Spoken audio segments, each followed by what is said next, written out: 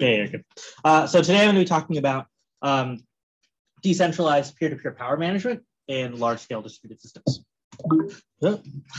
Okay, so just some background. So in most data centers, supercomputers, things like that, between the cost of power delivery and the cost of cooling hardware, power budgets are pretty limited. It's a lot of money to supply all of these things, and they require a lot of power. And so with a number of different constraints, especially just given power generation limitations, data centers need to operate at really tight power budgets. And secondly, data centers, cloud vendors, all these things, they like to over-provision. In other words, there's more hardware than could be powered simultaneously at maximum capacity. The reason for this is that they can do sort of workload movement and things like that. But as a result, if power budgets are violated, we violate cooling constraints, and we could potentially damage hardware, among other things. So sticking to power budgets assigned to data centers is extremely important. Now, power management systems exist to enforce this constraint.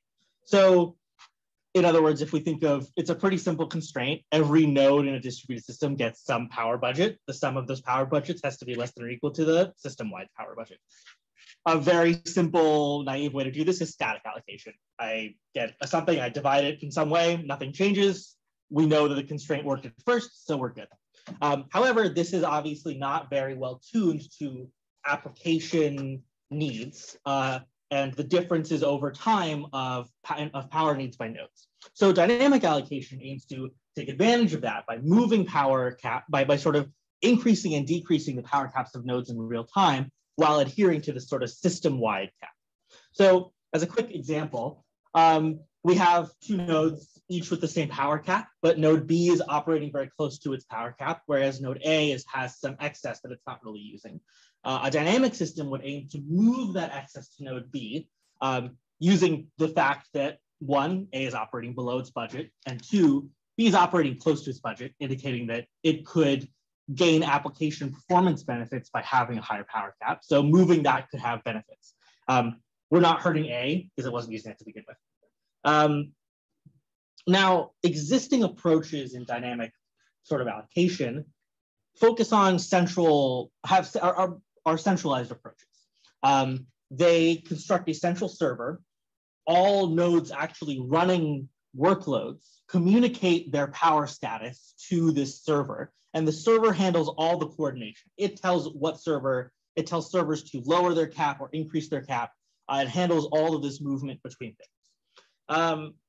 Now, this is just like a pretty simple flow chart for like a node running a workload, what the sort of feedback loop is. So it reads its power cap. It reads its power cap. It reads its current power consumption and compares it to its assigned power cap, and it computes the difference.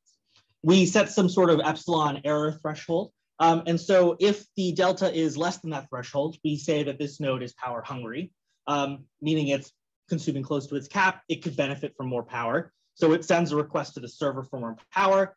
The server gives it what it can based on whatever algorithms they want to implement, and then it adjusts its cap. On the other hand, if the delta is greater than this threshold, then we say, cool, you have excess to give, and it lowers its cap and sends that excess to the server. By lowering its cap first before sending it, we ensure that no system-wide constraints are violated because we're subtracting before we add, things like that. Okay, so the issue with central approaches are twofold, and they are pretty clear. There's fault tolerance and there's scalability constraints. Fault tolerance, we've constructed a single point of failure. Even if we add redundancies, at some point you have constructed a central mechanism that is your entire system is reliant on existing. And scalability. Similarly, as the size of your data center increases and the number of nodes in your system increases, this central server needs to be handling that load. And all of these messages coming in, in this previous flowchart, they're iterating, I think, typically once every second. So they iterate, sleep for a second, and repeat. So every second you're getting n messages and n responses, and as n grows, that can become increasingly infeasible. So our goal with Penelope was to construct a decentralized dynamic power allocation system. rather than relying on a central server to do coordination, we rely on peer-to-peer transactions. So rather than forcing there to be a middleman, we construct a system by which nodes communicate with each other and sort of have power move through the system in that way. By removing a central dependency, we increase our fault tolerance and scalability since we have no sort of single system that needs to scale with the size of our system. Now, this is a pretty quick diagram on how this works. So the red nodes here are power hungry and the blue nodes have excess power. The red node, the way that we construct this is that every node running an application has two processes. Practically, these are implemented as just two threads in a single process. There's a client and a server. The server acts as a local power pool. So whatever excess power that has been released by this node is stored locally in this sort of server process. There's a client which executes a feedback loop, which I'll get to in a second. When it has excess power, it gives it to its local server. When it needs power, it randomly probes the system and attempts to find another node and talk to its local power pool and see if it has any excess. And so here, what we see this red node here sends a random request, asks a blue node for excess power, and gets a response. Additionally, because there is local power available, we also enable the red nodes to ask itself, hey, did I previously free power that's still here, and can I access that? So we first check locally, then go into the system. And finally, if a node has excess power, the choice that we make is allow, if nodes are in need of power, they search, rather than having nodes in excess of power search. So if a node has excess power, it won't do anything. It will just continue to operate. If every node in the system has excess power, then there is no need to communicate, and so there are no messages sent. Communication is driven by nodes that need power. So this is a modified flowchart for Penelope. So really the two things that are changing are these boxes in red. If we have excess delta, if we have excess power, we add that to a local power pool rather than communicating externally. If we need power, we check locally and then take probe a random node and check it and communicate with it and see if it has any excess power for us. So to evaluate sort of Penelope in contrast to these centralized systems, we want to evaluate three things. The first is under, we're obviously talking about fault tolerance and scalability, but under pretty nominal conditions, there aren't really faults, it isn't at huge scale. We want to evaluate to understand, does Penelope still sort of keep up? Is there an inherent flaw with using decentralized systems? Next, we want to evaluate, well, what happens when a fault is introduced? And finally, we want to evaluate, well, what happens as scale increases? And can we simulate how Penelope would stand up against sort of centralized systems at larger scale and with more frequency of messages? So for those first two, sort of the nominal and the faulty conditions, we use a 20-node cluster, each with 2 CPUs, and we compare 3 systems. We compare Penelope, we compare Slurm, a state-of-the-art centralized system, and FAIR. FAIR is a naive static allocation. You get a system-wide power cap, we divide it by n, and then we're good to go.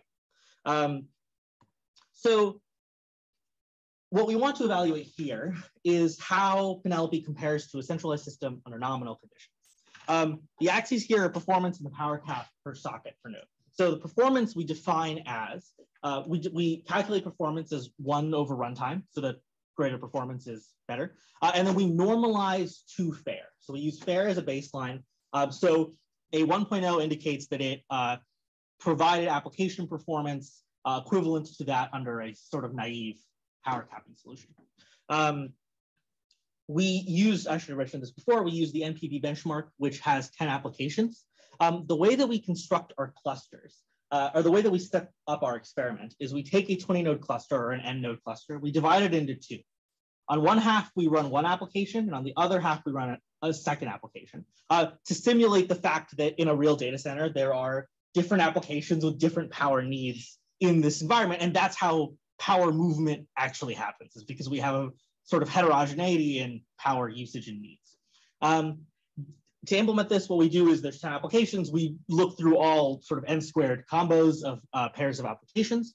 And on the x-axis, we vary how much power, the sort of system-wide power cap per node. To simplify it, how I wrote it was how much power is initially given, or how much sort of power would be given per socket per node in a fair system. So we have 60 to 100 watts.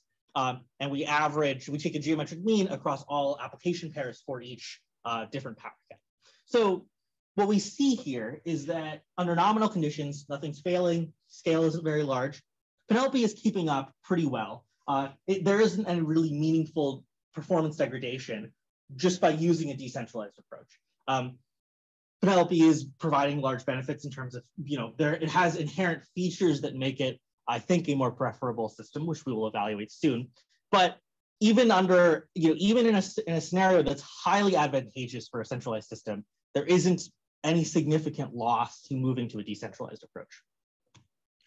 Under faulty conditions, where we induce a failure to Slurm's central server partway through execution of each pair, we see a pretty massive degradation for the centralized server.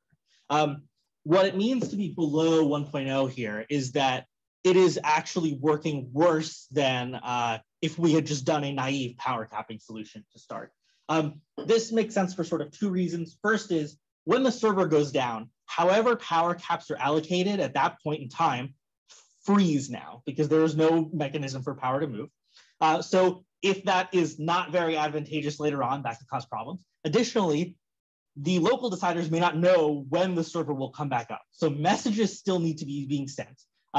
So we have an issue where still some overhead is going to be inherent. Whatever overhead is going to be inherent on these nodes, but we're not getting any power movement benefits. Penelope, on the other hand, obviously inducing failures doesn't have a central single point of failure dependency, so sort of remains robust under these conditions. So finally, we want to evaluate how these operate at scale. We want to evaluate how vulnerable a centralized approach is to scalability concerns and how robust Penelope remains. We measure really, we define two metrics, power redistribution time and turnaround time. Now, an inherent problem is that we don't have access to the scale, so we're simulating nodes. And because of the nature of that simulation, we can't run actual benchmarks, actual applications. So we construct a scenario where we divide the cluster in half again. Half of the nodes are infinitely power hungry. They will soak up any power they can get their hands on. And the other half don't have excess power to give. So what we measure in power redistribution time is how long does it take for power to move from the nodes with excess to the nodes that are sort of infinitely consuming power. And turnaround time is effectively server response time. How long does it take on average for a node to get a response for a request for power? In a centralized system, this is the response time to the server. In a distributed Penelope setting, it's whenever I randomly send a message to someone else, how long does it take for me to get a response? And if I'm able to just go locally, that's factored into that because then there's no network involved at all. There are two variables that we're varying here. The first is frequency. So as I mentioned before, we're looping every second. That frequency could stand to increase. And a large reason that it's set at a second is really hardware constraints. The mechanism that we're using, Intel's RAPL tool, needs some amount of time for power to adjust. And there's some error threshold there. So cutting that too low could cause issues with power reading. But that technology stands to improve or vary in the techniques with which power is measured. So it stands to reason that the frequency with which we can iterate can increase over time. Additionally, we obviously vary simulated scale. So the first is that I'm going to show sort of median and total redistribution time. What I mean by median is how long does it take for 50% of the available power to move. Total redistribution time is how long does it take for our system to reach equilibrium, in other words. So median redistribution time, we see that at pretty low, and we're varying frequency here. When at pretty low frequency, a centralized approach still remains pretty good. And that makes sense. It is going to be the most efficient way to move power between nodes is if you have some guy who has total knowledge of the system. But as frequency increases, we see that Penelope gets pretty significantly better, indicating that clearly it's using a random approach right now, random querying. As it's able to make more random queries, the difference between a sort of decentralized approach and a centralized approach really collapses. And this curve could stand to improve with more advanced algorithms for choosing who to query when looking for power, and coming up with more advanced ways to look for power in a system. Total redistribution time. Now, this shoots up, and the reason it shoots up is a fun fact, which is that at high frequency, Slurm server starts dropping packets. When it starts dropping packets, that means that it's dropping power. Someone is saying, hey, I got power, and the Slurm server says, I don't know what's happening, and there's basically a loss of information. All the power isn't shifted. So in other words, it sort of loses by default. It never moves all the power. Whereas, Penelope's fine. As we increase frequency, that's not a problem. The scale here is fixed at our largest setting, which is 1,056 nodes. Secondly, we're going to look at turnaround time. Now, just a reminder, this is sort of server response time. This correlates pretty well with the sort of total redistribution time here. As that starts to collapse, we see that the response time shoots up, and it's really only leveling off because it's dropping packets. Penelope, on the other hand, is pretty much constant. It's not literally at zero. That's just more of a factor of scale. But the thing is that it can often look locally. And even when because there's no single node, we're splitting in an amortized sense, splitting message load across the system. There isn't any one node that's getting overburdened. So it makes sense that wouldn't vary with frequency because you're not really overloading any single node. Now, when we look at varying scale, turnaround time, which is on the right, sort of the same trend here. As we vary scale, it makes sense that, again, there are more messages being sent in a distributed setting, but there's also more servers to respond to those requests. So that remains roughly constant. On the other hand, a sort of Slurm centralized server is it's getting more and more load as scale increases. So that response time is increasing as we go. Median redistribution time. So at 1,056 nodes with 1 second frequency, which is what these are fixed at, Slurm server doesn't drop. Now, what we would indicate is that as the server response time is increasing, that's a clearly untenable pattern and trend. And as that scale increases beyond 1,000 nodes, a very reasonable thought in an age with large data centers, we think that this sort of centralized approach would be highly untenable. Another point that we would make here is Penelope is very constant across scale, indicating that it's not degrading as scale increases. And as we've seen in empirical data on real applications, at the scale that we've evaluated, Penelope's performance is very identical, very, very similar under nominal conditions and highly favorable under failing conditions. So we believe that, although there is a gap here, this really indicates that a decentralized approach sort of remains robust in scaling context, has great benefits in fault tolerance. And even if we take out all of those things, it competes very well with a centralized approach. Some related work here having to do with different ways to shift power, different algorithms with which to sort of shift power, and different tools. That RAPL paper is, in talking about the RAPL tool that we use to actually measure node level power caps. There's obviously a large swath of data on that. I should also clarify, we're looking at CPU-based power capping. There's obviously work into other forms, GPU, et cetera. But yes, just to conclude, enforcing system-wide power caps, hugely important. And all the existing dynamic solutions rely on central servers to do this. Even with redundancy and things like that, we have a central dependency in a large, highly distributed setting, which is just really, really, really disadvantageous. Penelope addresses both the scalability and the fault tolerance concerns without degrading performance in sort of nominal settings, and clearly holds up in scaling and fault tolerance settings, which we think provides a really, really meaningful improvement over sort of state-of-the-art centralized approaches. And finally, just to some acknowledgements, I'd like to thank Hank Hoffmann, my advisor during this project, and Harper Zhang, whose sort of work early on really helped contribute to this, and Zach for all of my diagrams and color schemes. Thank you.